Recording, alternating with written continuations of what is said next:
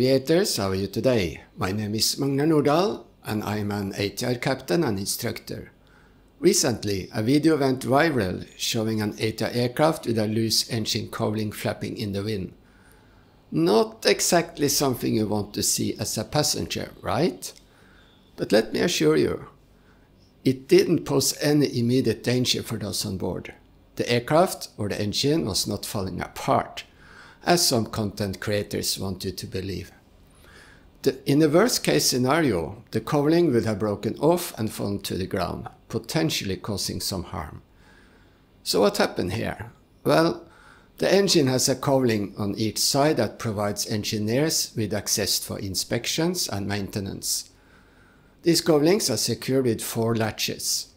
As pilots, we conduct a walk-around before every flight to make sure everything is secure. That includes checking that the cowling is properly locked. At least, that's what we are supposed to do. I have had a first-hand experience where I saw an ATR 72 land with 2 of the engine cowling latches still open. The crew had flown 4 sectors without noticing. When I pointed it out to the captain, he mentioned turbulence on the last flight. I did not buy that excuse. The latches are designed to stay securely locked during flight, even in severe turbulence. Thankfully, the remaining 2 latches held the cowling in place. But that was an oversight that should never have happened. Looking at this image, you can see that 1 latch is locked, but the other 3 are not. This incident reportedly took place in Taiwan, where there are 2 airliners operate the ATR 72. Mandarin Airlines and Uni Air. So, who's responsible for ensuring the cowling is properly closed and checked? Engineers, yes, but pilots too. We should never accept an aircraft with defects.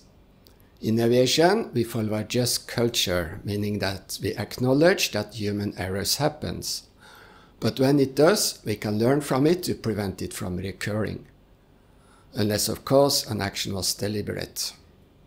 Unfortunately, in Taiwan, there is more of a punishment culture in place, where even small mistakes can lead to dismissal. If the company were to fire the engineer or pilots over this, they would lose valuable assets. I promise you, they will never make this mistake again. So why let them go? I truly hope they can continue with the company. What do you think? Was this a reason to dismiss the persons involved? Leave your thoughts in the comment section below. And that is all for this time. As usual, a big shout out to the supporters of the channel. Thank you for watching, have a wonderful day and happy landing.